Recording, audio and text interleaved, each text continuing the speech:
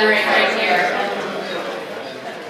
I just want to say, you know, I was in the session, last session, that was about what we can do to create advocacy for drug sellers. So that's a real indication that even with regulation of marijuana and all the other great work that's being done, we have further to go. And I think when 2 years ago we were in Denver, how many people were in Denver 2 years ago? All right, so 2 years ago was very exciting. The law in Colorado had just passed, everybody was feeling very hopeful and really felt like it was opening up and there was a lot of possibility for other drugs to be part of the conversation and to talk about legalization of other substances. This panel originally started as, will MDMA be next? And it has evolved to a larger conversation about legal access of all psychedelics, different types of psychedelics, and the different ways that it's going to happen. And it's really meant to be a visionary sort of conversation, because I don't know that we've spent a lot of time thinking or talking about what it might look like, how it would be the same or different from what's happened with marijuana. And so we've got really smart, amazing people up here that are going to explain what it looks like to them, what legal access to psychedelics look like to them. And we have a few different models that are going to be explained. They are by no means all of the possibilities, but we're highlighting about 4 of them. And so the format of this session is, we're going to start off by hearing from Paula Frango, who is here with us from Portugal, so that we can understand the difference really between decriminalization and what legal access is. So she's going to give us a reminder, a refresher, because I think a lot of us are already familiar with how Portugal's system works.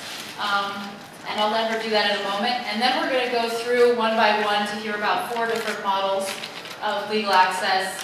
And then we'll get a final comment about what we can do incrementally to help lead us there, perhaps. And then we'll have a little conversation and discussion, and then you'll have a chance to participate. So I'm going to mostly try and stay out of the way on this session. I'm going to be a timekeeper for these folks, and I'll ask you to help me remind them if they're going over time. But I want to get started again with Paula Frango. She will introduce herself and her role in Portugal's Ministry of Health. So, good afternoon. Thank you very much for inviting me to come here. A little louder.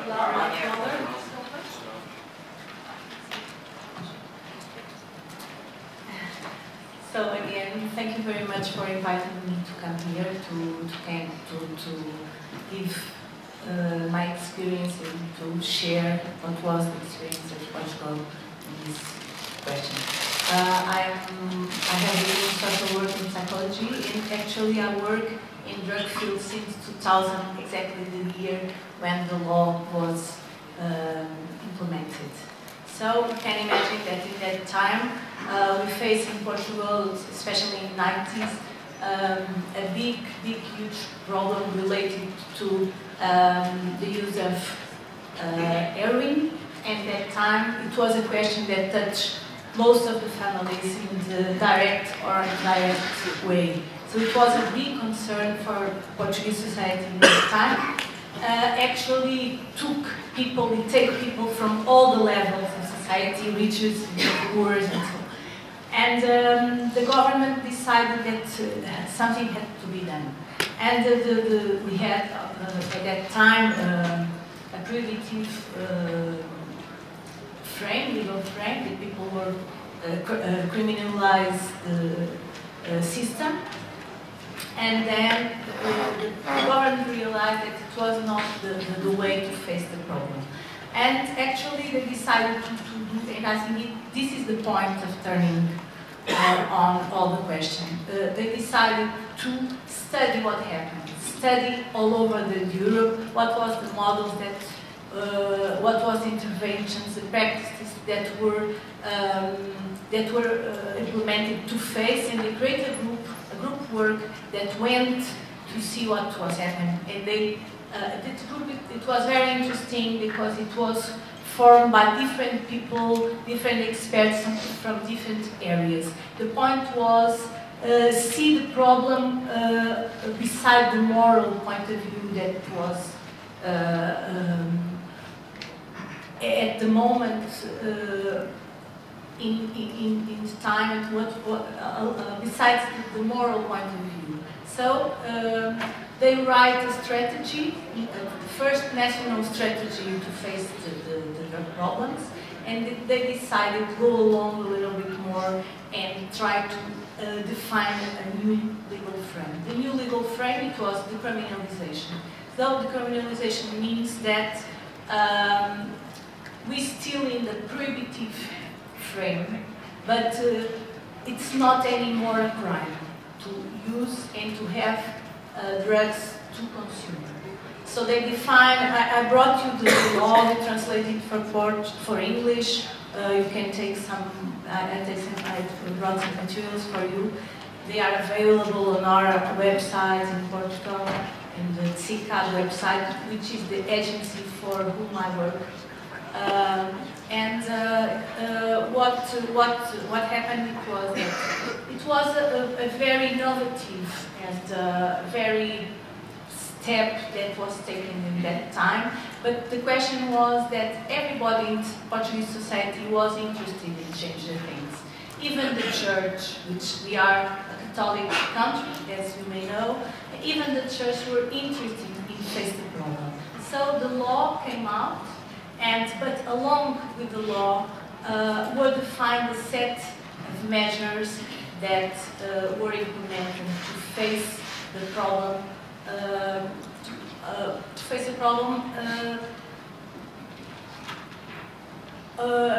How can I say? To face the problem with measures to intervene, policy measures to intervene.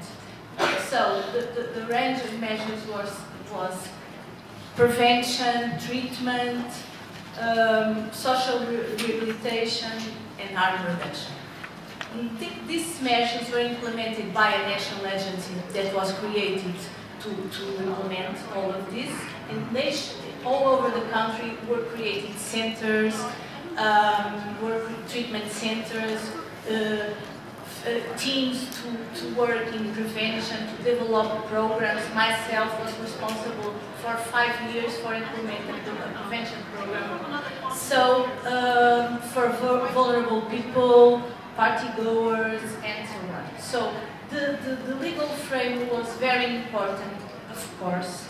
It was not possible anymore to incarcerate people because the use of drugs, it took lots of problems related with that. But the question for me is that it was not only a legal frame, it was an intervention plan that was set to face. And I worked in that plan. You can imagine how exciting it was at the time we realized that we are building something that was really innovative, and the government gives the possibility to the professionals, to the teams, to the people that start implementing all the plan, national plans, to do innovative things, and we did it. And of course nowadays we face another problems related to the use of drugs. Of course, the use and abuse of drugs, the new psychoactive substances are a big challenge for everybody. And we know that we can't anymore face that kind of, we can't approach these new patterns of use, these new substances that are coming the same way. And I think the challenge nowadays is for inside to can reach this kind of new patterns, this kind of new substances with different strategies, not anymore the ones that we know and that we develop, but also the ones related to the net reaching, and lots of things that are possible and are interesting to approach and to improve. I think that what was interesting in Portuguese policy, it was that the base of the plan was at the time defined by not a morality, not kind of ideological issues, but they tried to base it in evidence. So what I must say to you is that the fight it's important. We must go along. It's not possible to incarcerate people because of the use of drugs, but it's important to study what is happening, to base all the proposals in evidence, in the best practices that are going on, and involve civil society. It was what happened in Portugal. All the civil society NGOs were involved in the implementing of the plan. So I think it was very important for the success. And what worked, really, what was the fear, it was that an increase of substance use, which would not happen for one side. From the other side, the health was improved, individual health and social well-being, because at that time, drugs were the fifth preoccupation of Portuguese society. People nowadays is the 15 preoccupations. We can see the changes. So, bye now. So, thank you for that.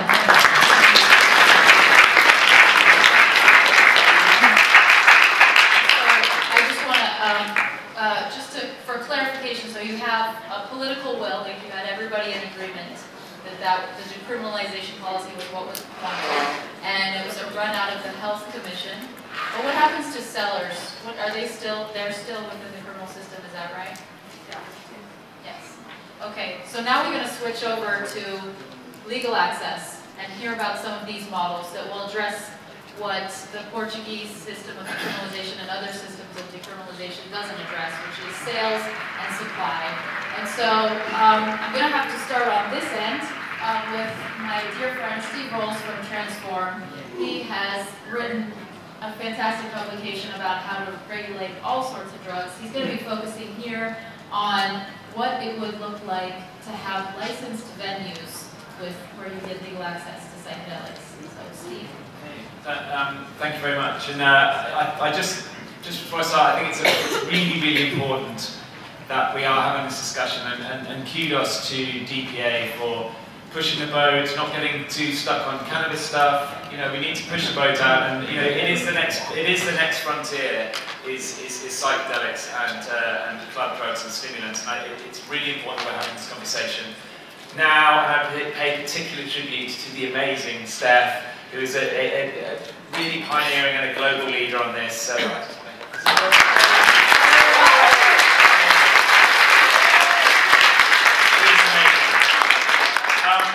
I mean, most of the experience we have in regulation, and I apologise for anyone who's in the last session, so I'm a bit of a stuck record on this stuff, but most of the experience we have with regulating drugs is either with alcohol and tobacco, which is obviously a very useful body of experience, or it's with cannabis. Increasingly, we now have a whole range of different cannabis models, including consumption venues in terms of the coffee shops in the Netherlands, and we have more commercial models in the US, and we have more state-controlled models in Uruguay, so there's a whole body of evidence is now going to be emerging from those new models.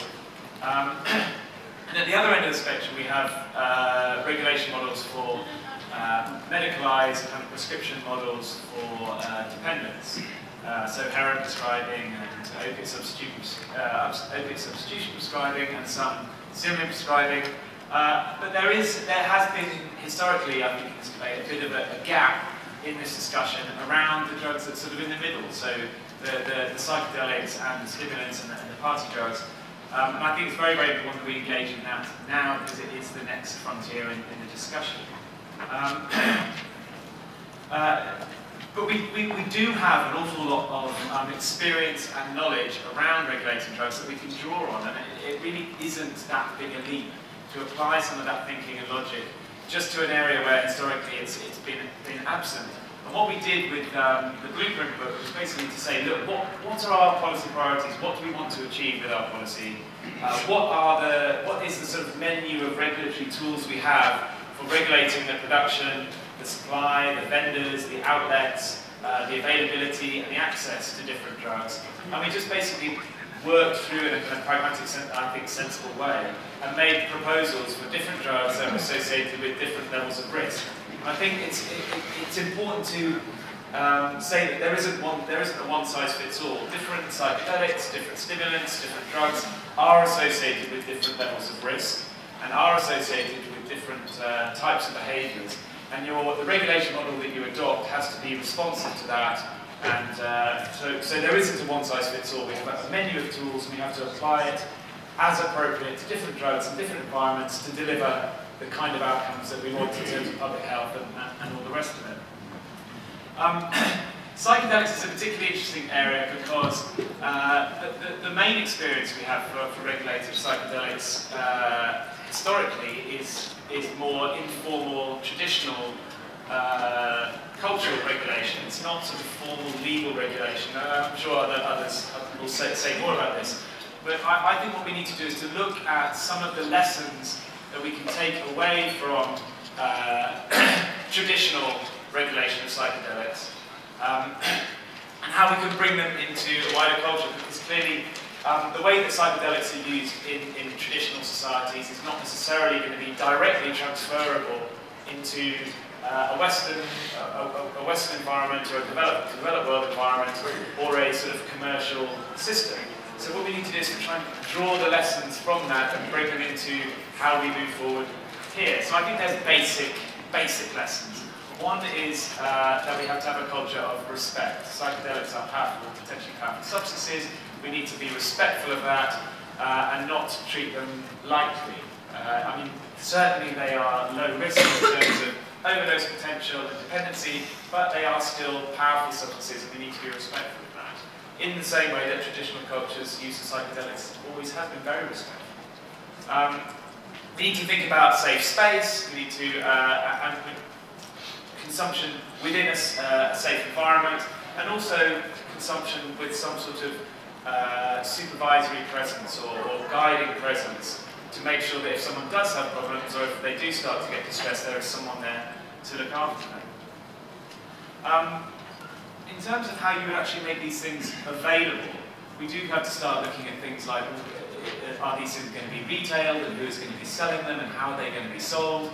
And a model that we've taken a certain amount of guidance from is essentially the model of a pharmacist. So the idea that you have someone who is licensed to retail a particular product, but they also act as a gatekeeper. So they have to act within a licensing framework. So they have to enforce things like age controls, or not selling substances to people who are visibly intoxicated, or whatever regulatory framework we put in place. The gatekeeper to the market has to act as an enforcer, and they are licensed to do that. But more than just a sort of legal gatekeeper in terms of the regulatory structure, they are also trained to give support and advice. So they know about the effects of drugs, they know about harm minimization, and they are trained and required to give advice to people who buy.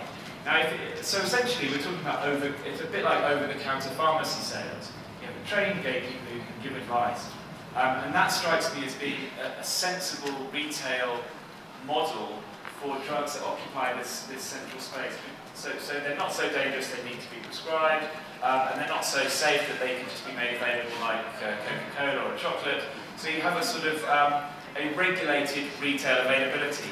And I think that model could, in theory, be translated into a retail and consumption venue. Now, retail and consumption venue, it sounds sort of very grand term. A bar is a retail consumption venue, or a cannabis coffee shop in the Netherlands is a retail consumption venue.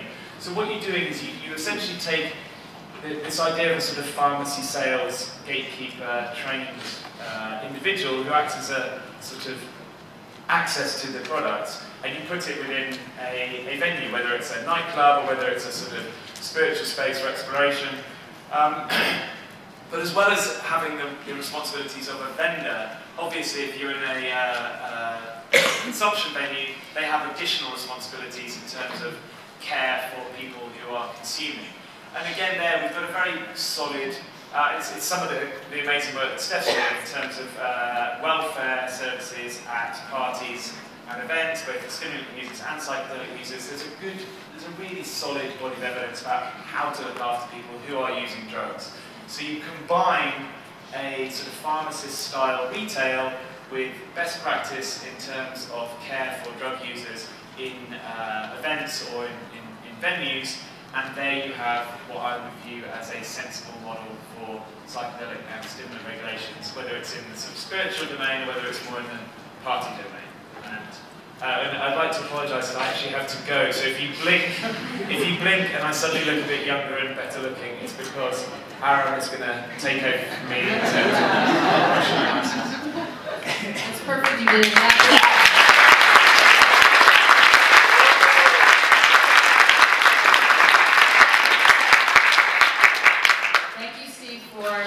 Amazing, quick explanation of how that would work for legal access for psychedelics in public spaces. And so I'm going to move to our next speaker, Amanda Fielding, who is, she runs the Beckley Foundation in the UK and does a lot of fantastic research with psychedelics. And she is here to talk to us a little bit about what it would look like to have legal access for people who are using psychedelics at home, the things that we need to think about and keep in mind for that setting. Well, thank you. Thank you very much. Yes, home use is, I suppose, a euphemism for recreational use, which is a taboo word, basically, in a sense. And it's a kind of Cinderella of use, when it's not really meant to have it. But just a little brief note, I was introduced to LSD in 1965. And in 1966, I got fully involved in the science underlying the mechanisms which bring about the change.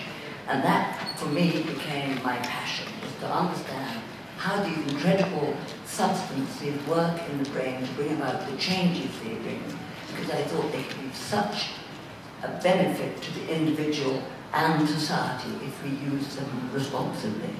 So I set out right then to come this way, and I'm delighted how far we've got, particularly in the last 2 years. We suddenly had a shift, which is very exciting. So in 1998, 17 years ago, I set up the Beckley Foundation because I realized I could be more productive as a foundation instead of as an individual. And that really meant I just got a lot of very important scientists on my board, which gave me a certain gravitas. And I think my speciality was seeing what needed to be done. And in drug policy, almost everything needed to be done. Because it wasn't based on scientific evidence. It was pure prejudice and ideologies, etc., etc. So that's what I started to do. There was no word for drug use. There was only drug misuse. Cannabis and the psychedelics were never mentioned at drug policy meetings, either in the UK or around the world, the UN. They didn't exist because there were no real problems. It was all about heroin, methamphetamine, cocaine. And so I started introducing those topics, and I gave seminars of top, politicians, scientists, those sort of people, at the House of Lords, which was a kind of suitable setting to give it gravitas, and brought these topics to their attention, and then wrote papers or reports on them. So slowly an evidence base began to pick up. So now we got to really an amazing advance, which happened probably around 2011, when slowly respectable people came to say that our drug policies are a disaster and we need to rethink them. So basically, in the field of cannabis and psychedelics, currently they're scheduled in the most harmful category of substances. I mean, it's similar to nuclear weapons, but it's in the medicine line. They have no medical properties, they're extremely dangerous, and they must be exterminated, basically. Well, that policy hasn't worked, and what we should really do is reschedule them, which actually governments can do within the UN, within the Commission. And if we even reschedule cannabis and psychedelics from Schedule 1, which is the most dangerous category, to Schedule 2, then it enables scientific research, which at the moment is amazingly blocked. I've been trying to do it for 30 years, And still only this week, research on LSD was blocked because it was LSD. And using LSD as a treatment for alcohol addiction at one of your leading universities was blocked because of the problems of it being LSD.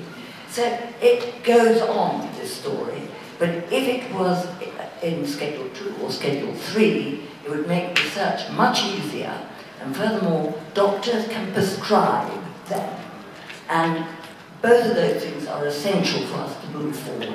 I mean, Portugal has done amazing, incredible work in making people realize decriminalization does not mean that all the young people start to be misusers of drugs. In fact, misuse has fallen in Portugal, and they're a wonderful model how decriminalizing works. But actually, we need to go much further. We need to change the UN conventions and re-legalize these things. But actually, that only happens in pragmatic steps. So I think the next step is to reschedule. So within the next move, the science we're doing, and it's happening from limited number of people, but around the world, and we're all getting very positive results, and slowly governments are realizing that they could save a lot of money by looking into these techniques to treat depression, addiction, post-traumatic stress disorder, anxiety, all of these things which are fairly untreatable at the moment. And also, it's a crime to deprive the patients of these potential treatments. But the research we're doing is getting amazingly good results on the whole, quite unusual. I mean, I was involved in research at Johns Hopkins using psilocybin to treat nicotine addiction, and it has a pilot study, small pilot study, 80% success rate.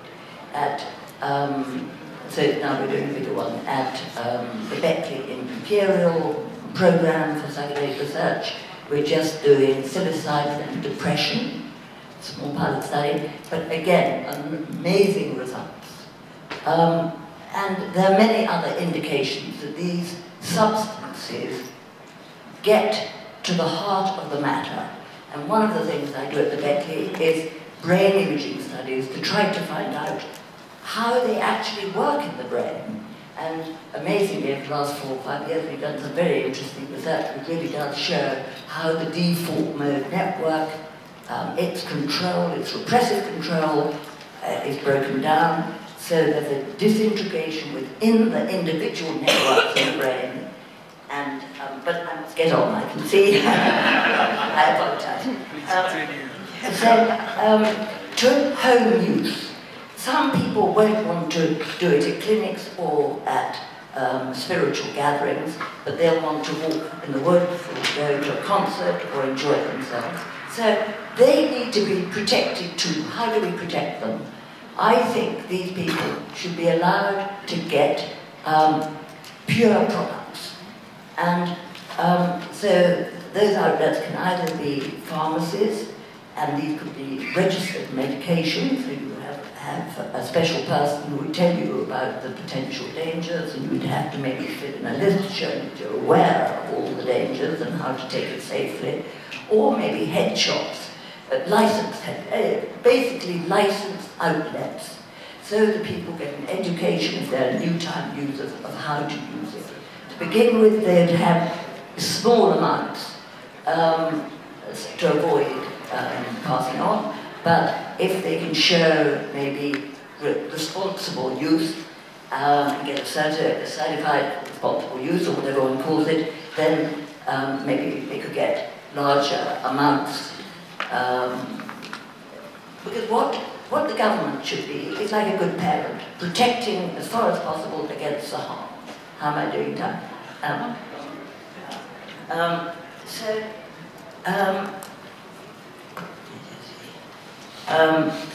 Yes, we need responsible use, and maybe the people can go to a clinic. I mean, obviously one has to have clinics where people can get treatment, psychedelic-aided treatment, but also maybe they can have an area where new-time users can come and learn how to use.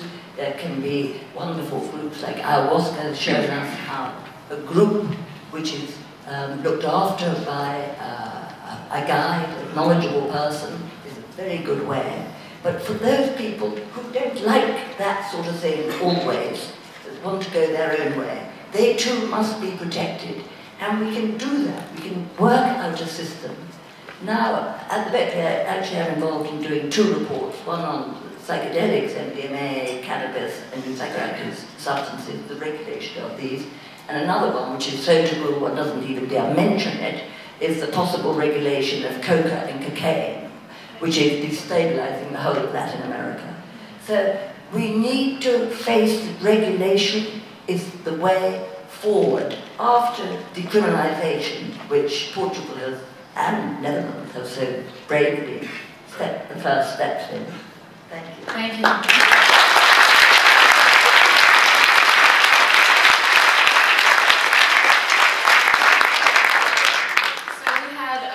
Speakers, Steve and Aaron by proxy, sort of explain what it would look like to have licensed venues. We have Amanda explain a little bit what home use would look like, what's needed. Now we're going to move into 2 other models that you're probably likely a little bit more familiar with, that we may have heard a little bit more about. And Amanda had mentioned ayahuasca, and in fact, Constanza, Sanchez, Aviles will be speaking to us about the ceremonial use of ayahuasca.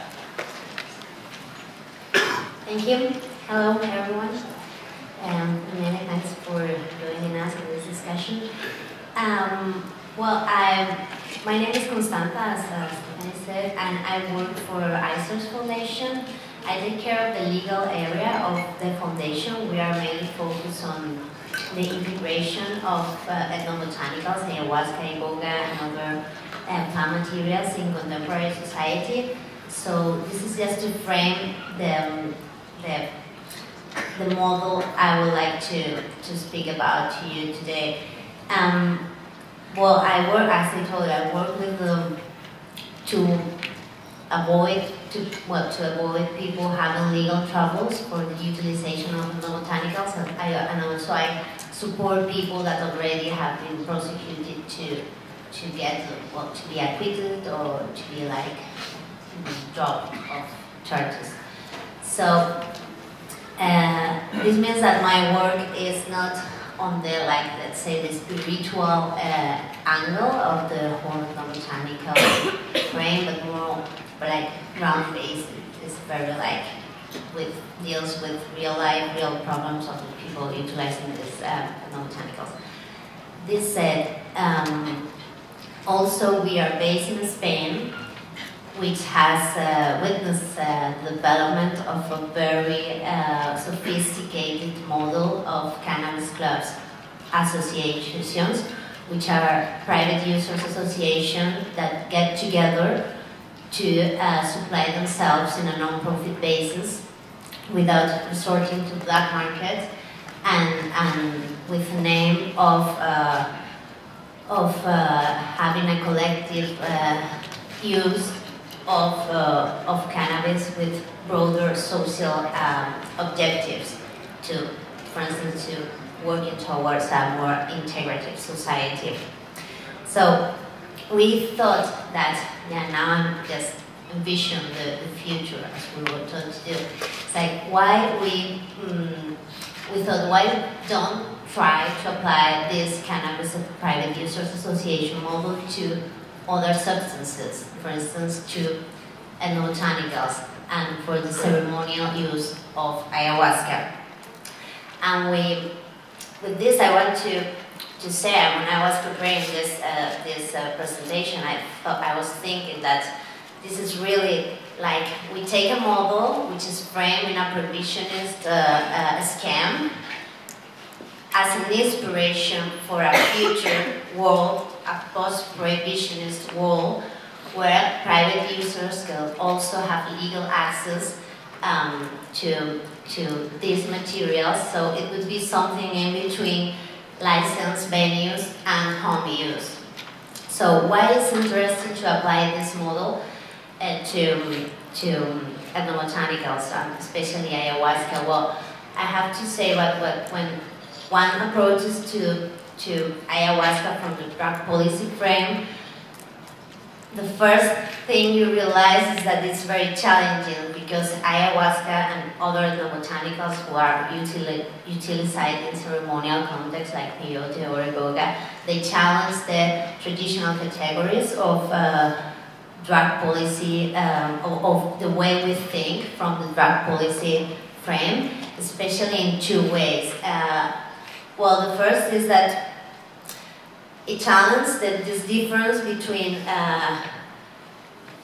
recreational and medical or therapeutic use, because they could be used for many purposes. So ceremonial use, as we discussed, is a more appropriate term, because things that they are used collectively by a group of people, but these people may have different aims for consumption, for utilization. It could be like increasing self-knowledge, it could be like personal growth, it could be like overcome a traumatic experience, etc. So there can be many ways in which or many aims for the utilization of the substances. Then, as this ayahuasca and the botanicals materials, they challenge these drug policy categories, they also challenge the way we envision legal access to these kind of substances. So I will now move to explain exactly how this model may look like. And if you think, well, let's say inspired in the Cannabis Social Club model, we have imagine we have a group of people, like 30, 40 people ideally, so they are users of ayahuasca, they wish to continue their use, they meet together like 5, 7, 8 times per year. They are willing to continue their use, but they want to supply themselves. They don't want to buy to anyone else.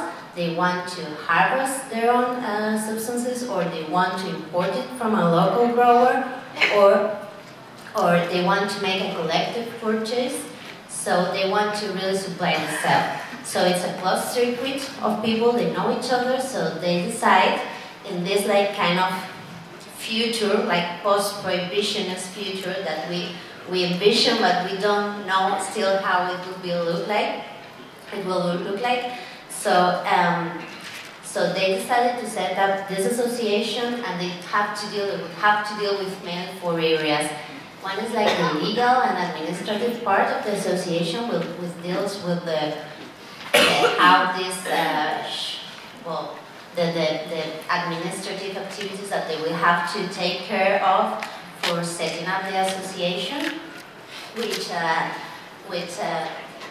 means that they need to elaborate an institute, define objectives, they define rules of functioning, financing, funding, staff rules, etc. And in this context, the admission of new members is an important issue. Okay. So there should be like inclusion criteria, for instance, being a previous user or previously knowing someone in the association. So there is no advertisement, there is no incitement. It's not for new users. It's just for like veterans, I'd say. Also, there's a whole area that deals with safe and health, because the botanicals are not free of risk. So there should be like a way of integrating some criteria of exclusion, evaluation of the psychological and physical health of the people joining the association, etc. Another area of activities in order to set up this association would be like say ethical and responsibility issues, because considering that we are moving in an area where people can reach an altered state of consciousness, that means that the person facilitating the experience and also the group needs some rule on how to behave under certain situations, so they need to develop a set of rules and protocols concerning ethics and responsibility. And finally, the activities that deals with the supply side of the association, which basically, as I mentioned, is how to supply from the ayahuasca. It could be like the harvest, which is maybe quite challenging. It could be like have a contact in the Amazon or elsewhere to get the substance. So just to come to an end, I would say that this, of course, during my speech, I'm sure you have identified many challenges that a model like this may entail, but the benefits are probably more than the challenges, and I think it's a way we should explore in the future, and hopefully we will be able to. Thank you.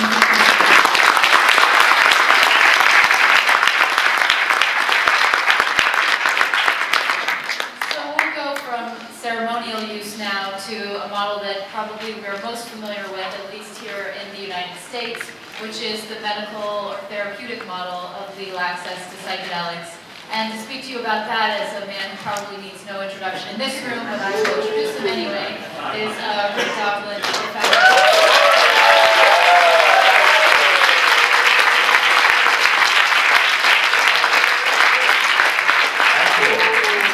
It's great to see so many people interested in psychedelics here coming out, and also for DPA to focus on this so much. The first thing I'd like to leave you with is that the way that psychedelics will be regulated as medicines is going to be largely determined by how we do the research to make them medicines. And so there's two sort of new breakthroughs that I wanted to share first, so that you'll have that in the background. So a week ago Friday, a week from yesterday, we had just a tremendous breakthrough at the FDA. And so we're trying to do work with MDMA for post-traumatic stress disorder, and we're doing a lot of work with veterans and others with PTSD, and we've tried to align ourselves with the Veterans Administration and the Department of Defense. And there's been some resistance there, but through the work of Richard Rockefeller, who died a year and a half ago in a plane crash, he's helped us a great deal, along with his cousin, Senator Jay Rockefeller. And so the first project that the Veterans Administration suggested that we work on together was with therapists that they have worked with that have developed an approach called couples therapy. It's cognitive behavioral conjoint therapy, where one member of the couple has PTSD. And so now we're working to blend MDMA with this cognitive behavioral conjoint therapy. And what we wanted to do was to give both members of the couple MDMA, even though only one of them has PTSD and is the designated patient. So a week ago last Friday, the FDA said yes to that.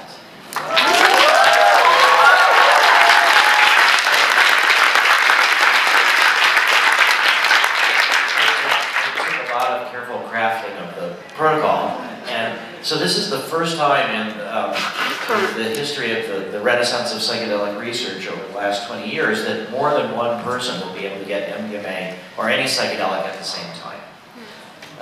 The second thing that's new for us is that we've just completed negotiations with a pharmaceutical manufacturing firm in England, and we're purchasing 1 kilogram of medical grade MDMA. So it's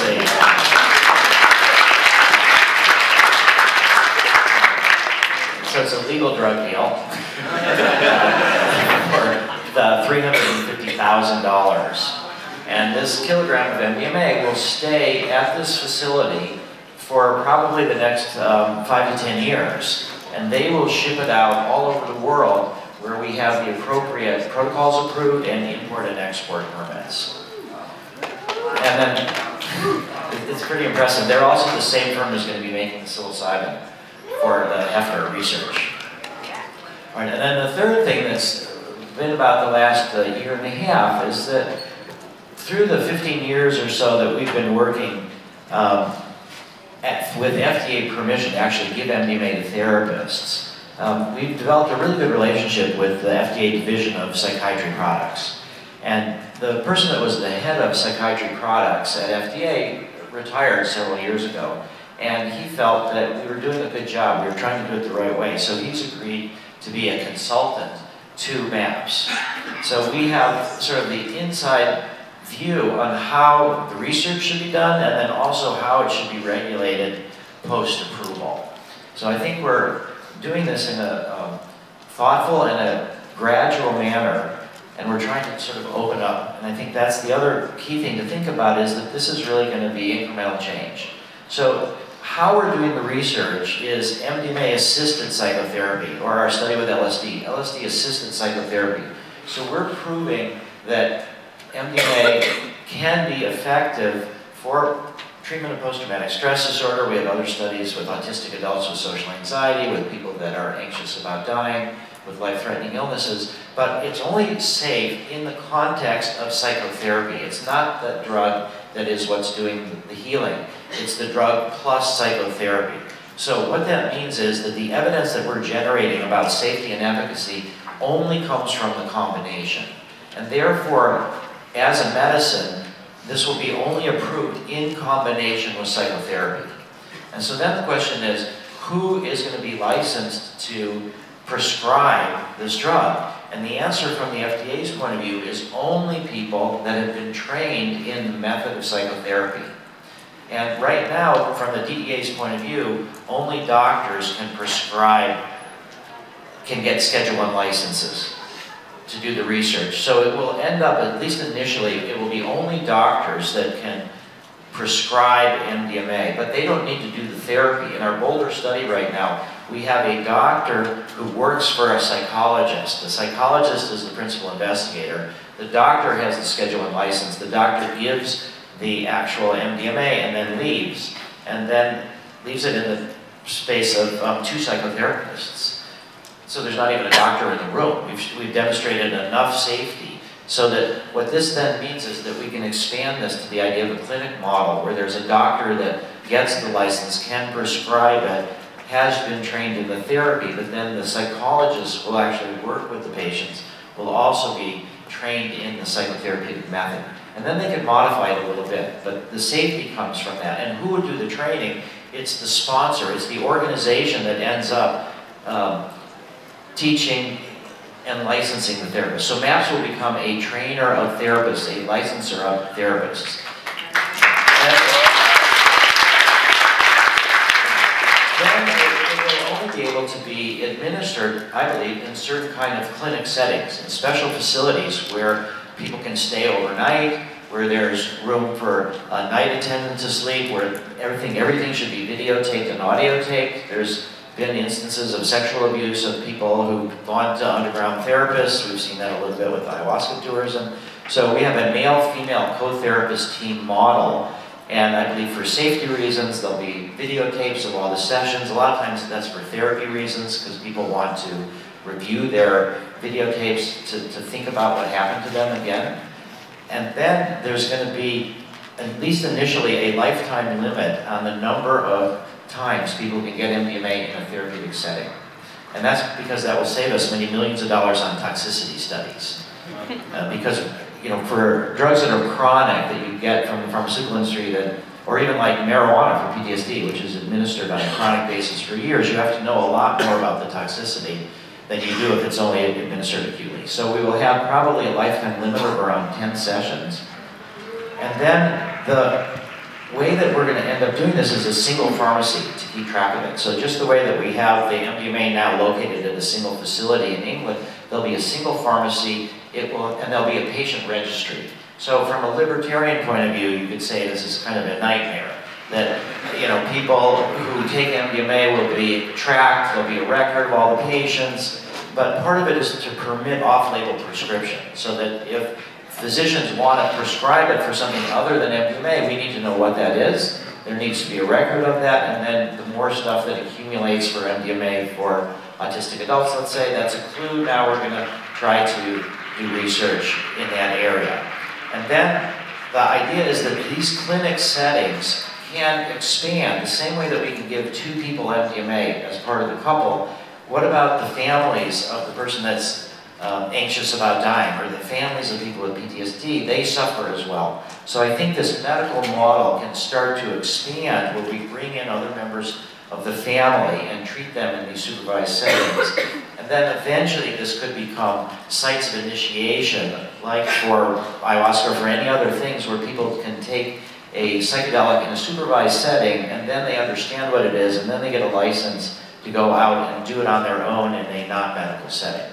But that's I think how the medicine can eventually help us open up to widespread cultural use for non-medical purposes as well.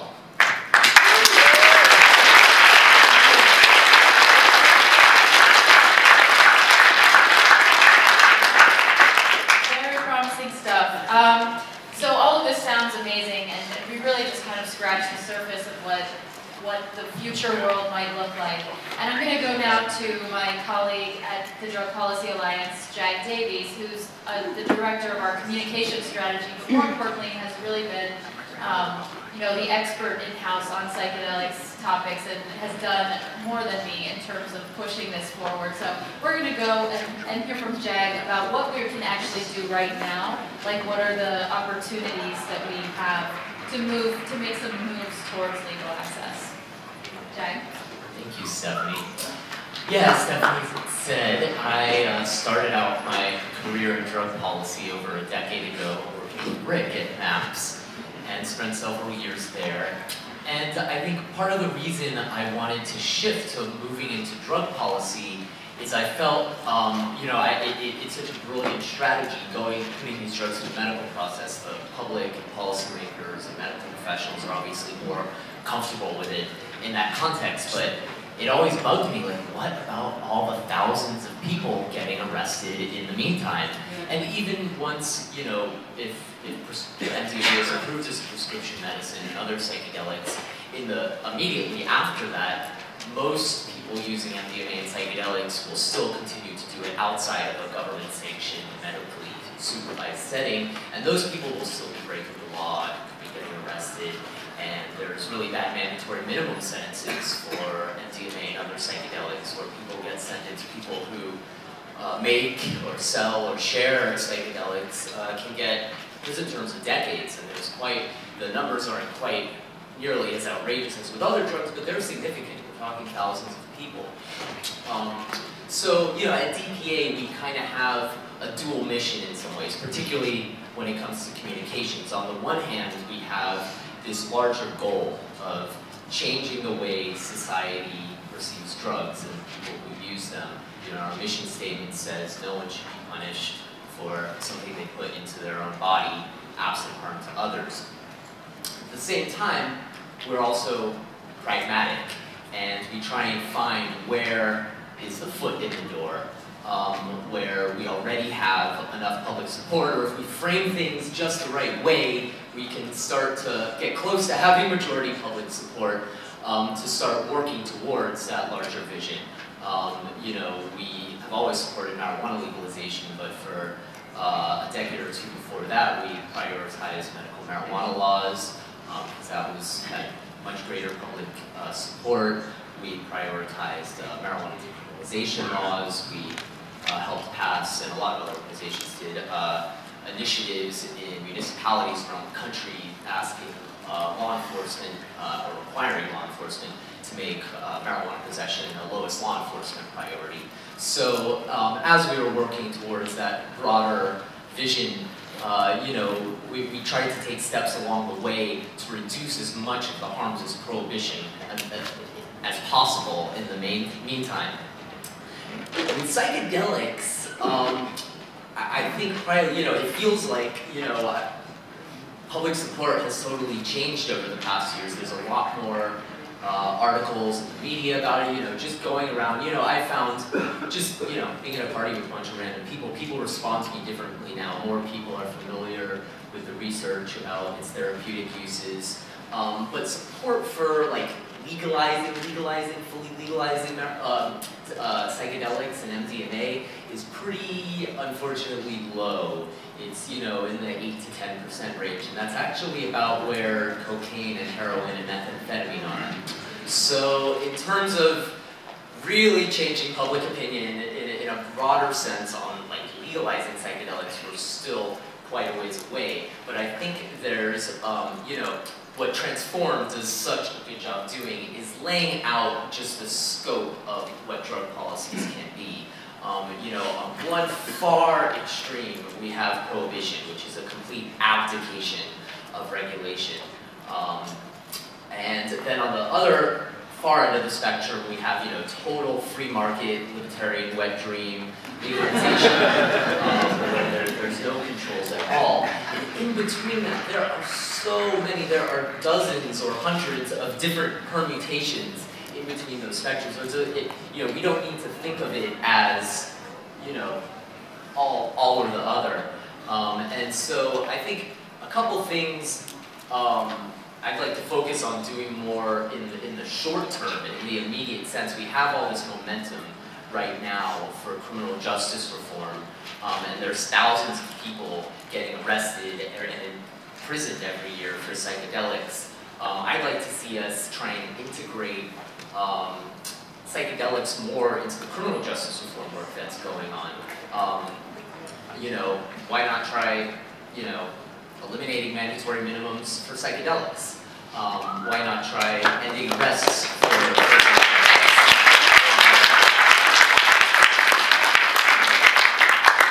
I'm not saying that's the answer, I just kind of feel like I have to say that because it's almost felt weird over the years that I haven't heard anyone else say that.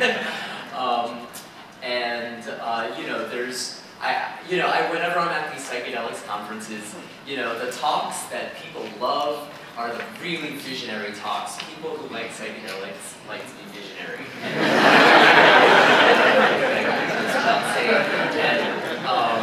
I feel like my role in some ways is to kind of be the boring one and say, okay, well, that's great, but what can we do right now in the very short term to actually integrate this into the drug policy work that we're already doing? And I mean, Stefanie Jones is one of the best living examples of that. She started the Music Fan program at the Drug Policy Alliance as our Nightlife Community Engagement Manager. And one of the best ways we can reduce the role of criminalization with regards to MDMA and psychedelics is by ending zero tolerance policies at the places where people are most likely to use them, such as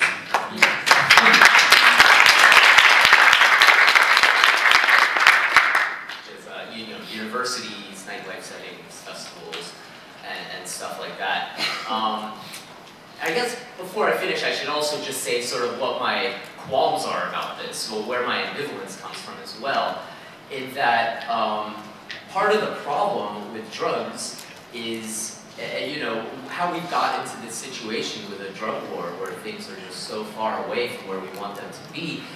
I think part of the root of it is that people tend towards have a very dualistic view of drugs. There's good drugs and there's bad drugs. And every society seems to do that to some degree. And I think we need to be very careful as we push reforms forward for psychedelics that we're not throwing people who use other drugs under the bus.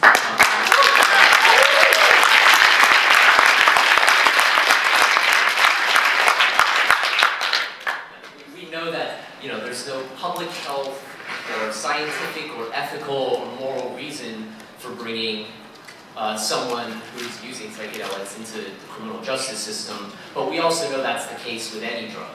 And a lot of the same principles apply, that dose, set, and setting are all the most important factors, more so than the drug itself. Psychedelics can have risks. Some of you might be surprised to hear that, I know when I tell most people this, they're surprised or they just don't believe me, that even with drugs like heroin or methamphetamine or crack cocaine, at least according to the federal government's own data, only about 10 to 20% of people who ever try those drugs develop an addiction. So we need to acknowledge that the same myths that have created psychedelic prohibition have also led to the prohibition of other drugs as well. And we need to make sure to educate ourselves about what the science really says about other drugs as well. And yeah, I guess I'll leave it at that.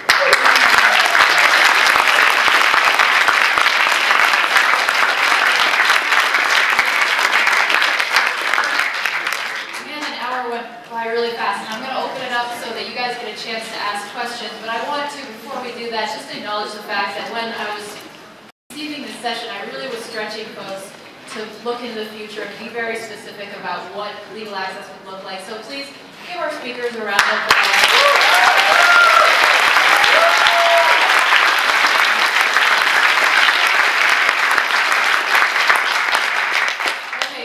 Best question. Oh, this guy looks like he really believes he has the best question. I think I've got two good questions. Definitely made one amazing question. This was a really great conversation, and so I just have two really quick questions. One of them for each of the kind of models that have kind of been portrayed. We'd like to talk about substance use, but we never seem to talk about polysubstance use. Which is something that I think is really big in the community. So I'm curious what polysubstance use would look like in each of these models. And then the second question I have specifically goes out to you, Rick. You were talking about long-term neurotoxicity from MDMA. Obviously the jury is still out on this one. I'm just curious if MAPS has any plans in the future to do studies on MDMA neurotoxicity, because I think that while getting these kind of reforms put through and allowing couples and all people to kind of experience that through a psychotherapist, the fact kind of remains that people are still using MDMA in a legal context, and to provide them with more information, to me, seems like kind of a greater good for humanity as well. I'll take the second question first. In terms of long-term neurotoxicity, there's already been an enormous amount of research done with ecstasy users mostly. And again, not all that is actually MDMA. But if you go to Medline, the repository of world scientific literature, you put in MDMA or ecstasy, there's well over 5,000 papers that we estimate have been produced at a cost of over $300 million. So the question is not so much neurotoxicity, but it's about functional consequences. What difference does it make? And it seems the best studies that have controlled for other factors, it makes very little difference. And this was done with a $1.8 billion study funded by NIDA with, we like to call them fallen Mormons. There's a bunch of Mormon kids in Salt Lake City, mostly who've grown up not doing other drugs, but for a while back there did a lot of ecstasy. So they were a perfect group because they didn't do tobacco, they didn't do alcohol, they didn't do marijuana. And so we did a small pilot study for $15,000 out of Harvard Medical School, and then they got a $1.8 million grant from NIDA to study these people. And there's virtually no evidence that there's long-term neurotoxicity. The best evidence, in terms of functional consequences, in terms of memory, the best evidence for brain changes is the fact that MDMA effects seem to fade over time. And a lot of people get some sort of diminishing returns. It's happened to me, unfortunately, as well. So I think that, and it doesn't happen to marijuana. I mean, you smoke marijuana, you can do LSD your whole life. I mean, if you do it every day, you get a tolerance, but you stop for a while, then the LSD is like the first time you took it. But it's not that way with MDMA. So in a way, that is a built-in safeguard from heavy use, because when you up the dose, you get more of the stimulant effect, not more of the peaceful effect. So in the context of the medical use, we've done neurocognitive tests before and after people have gotten MDMA in therapy, and there's no change whatsoever. In fact, they get a little bit better in their neurocognitive scores. So the other thing is that from the FDA point of view, we've already satisfied them that in that context, there's no significant risk of neurotoxicity, or if there is, it's overwhelmed by the potential benefits.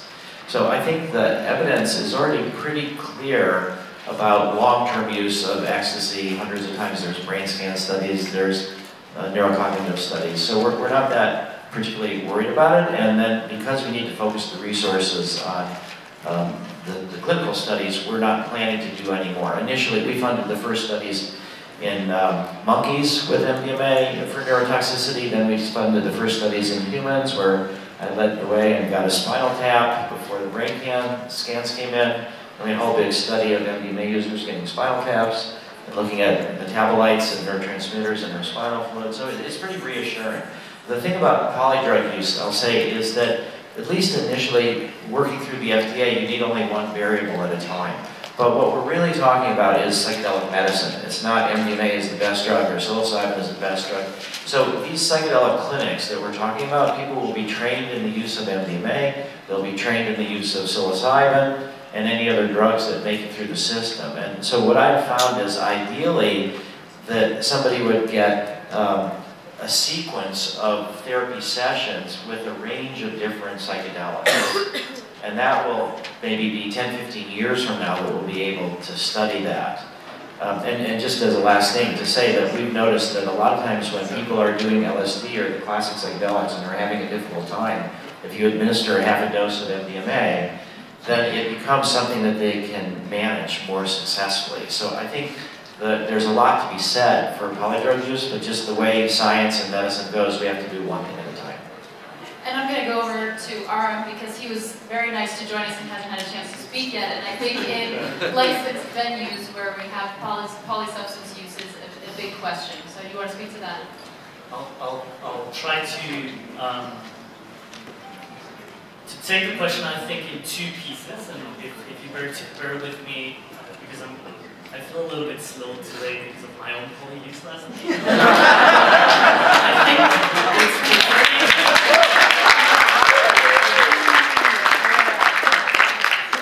I think it's the problem with the question is one that the first part of it has to do with communications and how you sort of deal with poly use, which is a reality, regardless of our morality, whether people like it or not. That's what people do. They do different things at the same time, and they experiment with that. I think when you open that argument in public opinion, you lose a lot of those support that you get for legal regulation. Because people tend to think, oh, you want to regulate so that you're able, this is going to become a mess and the four horses of the apocalypse are going to come into the room. I think one of the main interesting things from a policy perspective, however, is that with legal regulation, one of the main things you achieve is that people know what they're consuming. Dose and behavior change because they're in a controlled setting. And with that, you reduce all of the risks. In a legal context, you are able to provide a lot more information, and with information, people will choose how to poly use or not. They will know what the impacts at an organic level will be, but will also be at a more controlled situation. And I think that would be the main argument, again, from a policy perspective on, regulation will probably allow poly use, but it will do it under a more secure and healthy environment. Okay, other question? Right here. So I'm thinking if there's ever a wider legal access to than just psychotherapy, it might be important to pursue widespread public knowledge production. So I'm just thinking about Zendo style spaces and even back in high school. Okay, we've learned how to care for someone with alcohol poisoning. Now let's learn basic trip sitting techniques. So do you think there's any room, or do you think there's a reason to start pursuing that? Zendo. Zendo. Yeah, I think he just left the room, but Andrew Tatarsky in New York just started a program called, I believe, Psychedelic Education and Continuing Care, that some other people at the conference are also involved with. And that's going on right now already, where people who are preparing to take a psychedelic or considering it, or have taken it and want to talk to a therapist to help integrate their experience. That's something we can already start doing now legally. And yeah, it's almost surprising with Andrew's program that why hasn't anyone done that sooner? You don't need to go through the FDA and the DEA and all that stuff to get that done. So that's a great point. You can't have decriminalization and legalization without ramping up health services and education. Otherwise, that can kind of be a recipe for a PR are a disaster. Yeah, and I think Paula spoke to that as well as what made decriminalization work so well. I didn't mention this, but Paula also volunteers for Cosmic Care, which is the Zendo sort of. I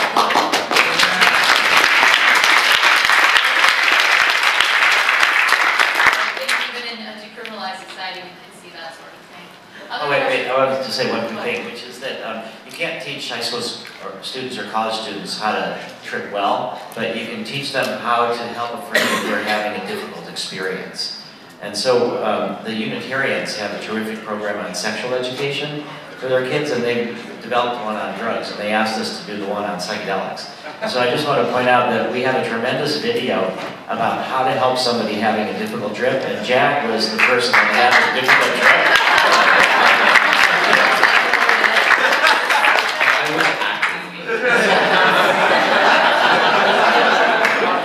Okay, I'm going to come to this side.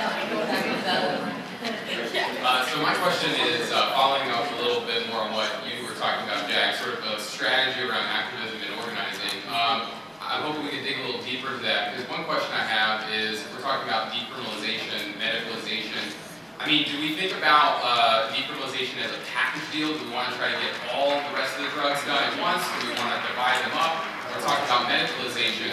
It seems like certain psychedelics would be easier than maybe others or stimulants. So how do we want to sort of think about that? Should we do each drug separately? Should we create little package deals? That is a great question, and there's really, I don't have a yes or no answer. I think honestly, what I'd like to see more of myself is really in-depth, methodologically rigorous research to figure out where the public is at there, what kinds of messages would work best, and whether separating out psychedelics would really give us a really big strategic advantage or not. I think my gut reaction is that, you know, in some ways I'd rather not separate it out, because we're at a point in this country where no one is arguing for arresting drug users anymore. I mean, decriminalization, as in Portugal, has not, you know, we haven't quite got to that point of popularizing that, but at the same time, you have all the presidential candidates basically saying, on both parties saying that, you know, drug users basically should not be incarcerated, which is a big step towards that. So I don't think we want to, if we're going to separate out psychedelics, we need to do it in a very careful way. Yeah. I must add that actually in Portugal there is the law, the decriminalization law, decriminalized all the substances, you know. So, and I think it was the point not to distinguish them, because the risks out there, they are different. But we are not talking about the substances at all. We were talking more about how to deal with that, what to do on all of that. And on the prevention programs, on harm reduction programs that we have launched, the substance is not the issue. It's more about the behavior motivations, how people deciding to use it, what is the rule that the substances have in their lives and so on. So most of, in some, even with children and so on, in the prevention program, most of the times we don't talk at all of substances, because they are there. So the thing is how to deal with that, what they represent in our lives. It's promote awareness more on that and not the question.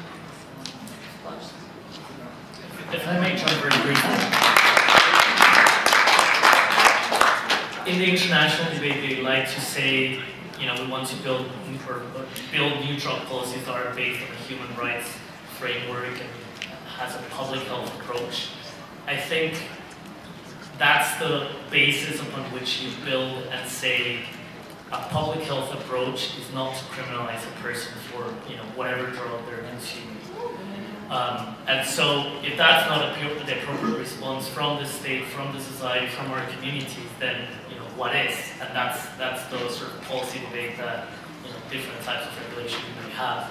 But criminalization is never the answer from a public health approach. quite the contrary, it adds on a lot of risks and harms. And so I think once you build it like that, I think decriminalization goes all together. You need to decriminalize drug use, and then you need to take a step forward and think how you're going to regulate those markets. Yes, I absolutely agree. I think decriminalisation of all currently illegal drugs is an essential first step so you can educate and treat the person as a human being. But then I think going towards the regulated market, possibly then one can slightly package different categories up. Psychedelics have very traditional use of medicines and for benefits of society, and also there's a lot of good research on LSD in the 50s and 60s of how beneficial it was in the treatment of alcohol addiction, sorts of things. So I think they're very valuable candidates for scientific research to show just how valuable they are to the individual and society. So if one has to package up so not to maximize the shots too much, then go for psychedelics because there's so much evidence which is coming through that can be built on. All right, one more question. We go back here. There you go. Okay, I think this is like a two-part question, and it's about a very narrow it's a narrow question, but then it's a broad question at the same time. And my question is this: in some jurisdictions, actually, there is a movement to criminalize a psychedelic substance, and that's the case with Salvia divinorum. Kind of a quasi-legal area, illegal in some places, illegal in some countries, really a complete mishmash of law. And then this substance is there's so little known about it. Can anyone on the panel point to any research or that is being done possibly? And I do believe that it is a psychedelic substance. Plant medicine, am I correct in that? I just need some clarification. Thank you. Rick, do you want to take that? I don't know who might be able to answer that one.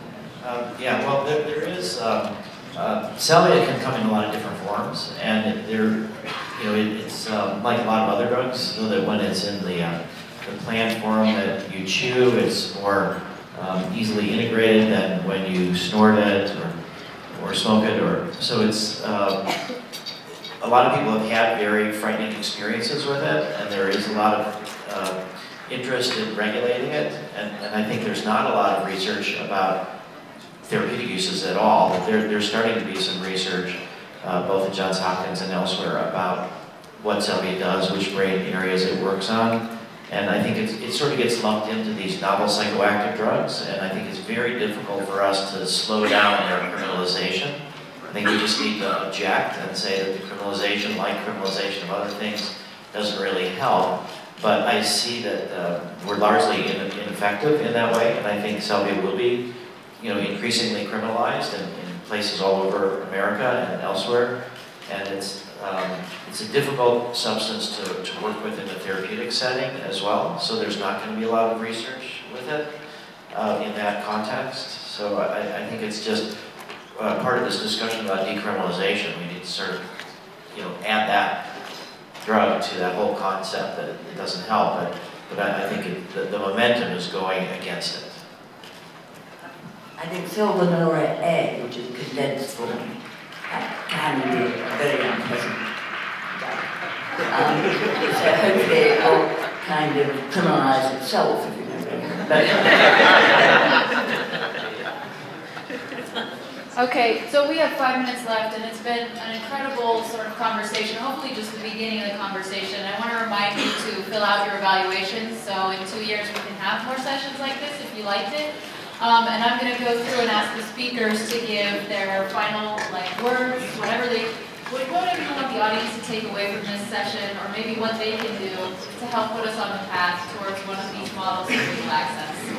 Or, I'm going to start with you, which is entirely fair, but maybe it's something to add for decriminalization.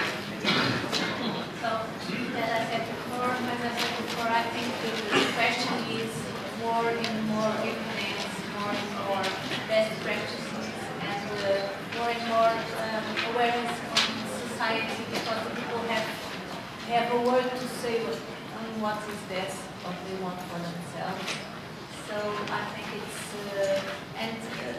I think it's the question on drugs is similar for the question, other questions, because we live in a consumer society. You know, we consume so many things, not only drugs. So I think the important issue is to take don't put the question only on the substances, put the question what kind of society that we want to involve the people deciding what is best for them, and to define this war on drugs doesn't make sense because we are on war. The war doesn't make sense. So I think it must be a work together with the NGOs, with all people that are involved, that have responsibilities, and show by evidence and best practices that the use of drugs can be a moral or an opinion issue.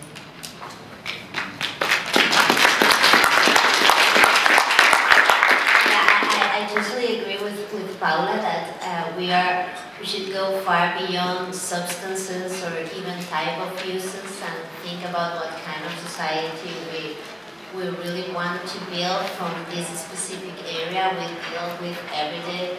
And I would say that we should work through to improve our knowledge on these substances, on this type of uses, because the war on drugs must come to an end, not only because it causes a lot of harms, but also because it denies the access to the benefits, it denies society the access to the benefits of psychedelics and ethnobotanicals that could be a great contribution for humanity and for a better society.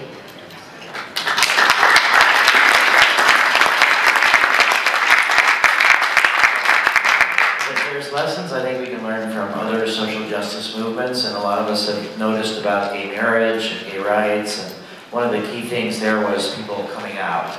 So I think all of us here in this room have a role to play in the social change that we're trying to make with psychedelics. And I think if you can come out about to your family, to your parents, or to your kids, or to your coworkers.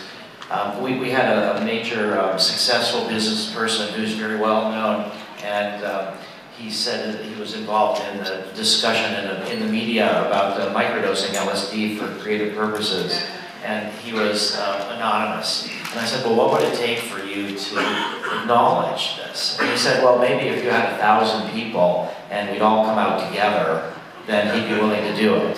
So we only need 999 more, but we're trying to do that. So I think really all of you should think about coming out to wherever you can in these maybe difficult conversations. And then the other point is that it's important for us to try to think about the patients that we're trying to treat with psychedelics, or the people that we say this is for. So it's not for, you know, aging baby boomers who used psychedelics when they were young. It's for other people. And the thing that I'm most proud of right now is that in our current study with veterans, for political reasons, we said we would just call the study Veterans, Firefighters, and Police Officers. And we didn't think we'd get any firefighters or police officers.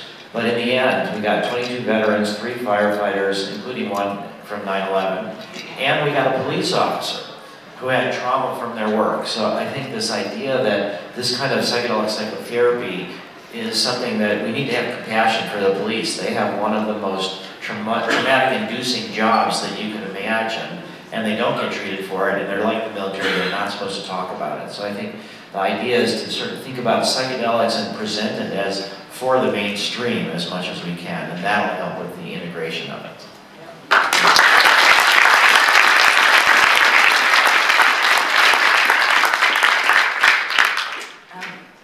I think decriminalization of all drugs is a win-win situation. And the regulation of all drugs is actually a win-win situation, to take it out of the hands of the criminals into the hands of the government, who surely can do a better job at regulating different categories of drugs to try to minimize harm. But I think the psychedelics have a particularly strong case to fight, that it really is a criminal act to keep them so highly criminalized, because we're depriving society and individuals of incredibly valuable tools for self-development and for treatment. And I think a lot of effort should be gone in. Way over 1,000 people should put up their hands and say, we must stop this travesty of human rights and really do the research so that their full value is recognized and made available.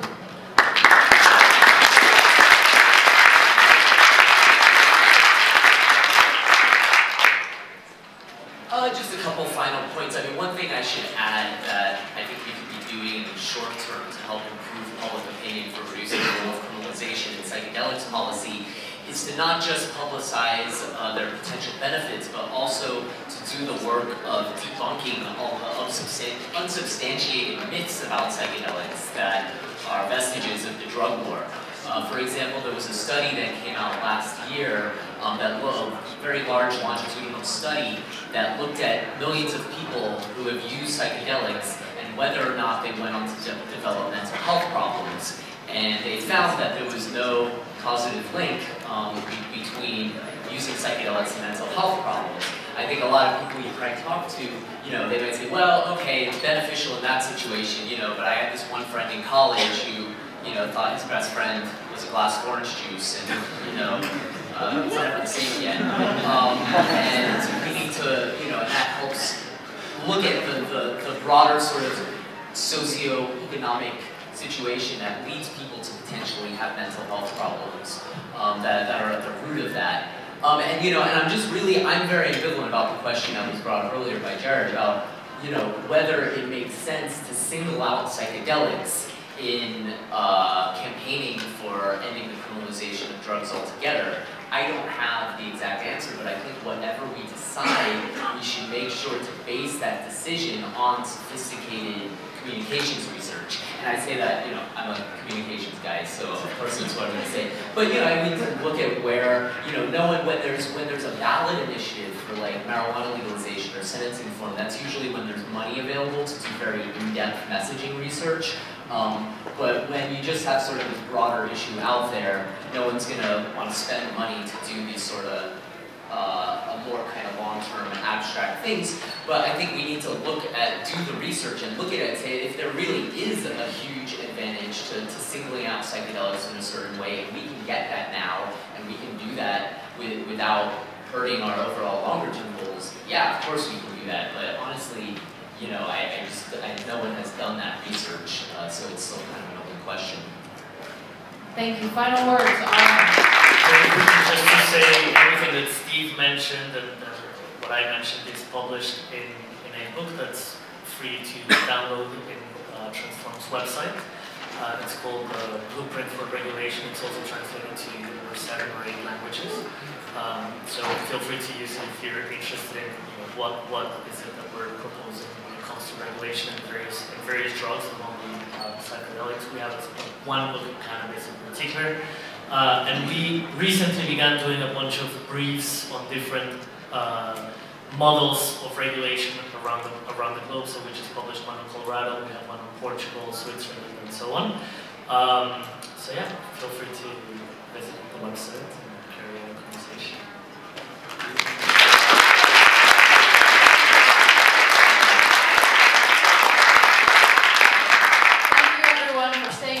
Discussion. I hope we have a lot more to say in 2 years, so thank you.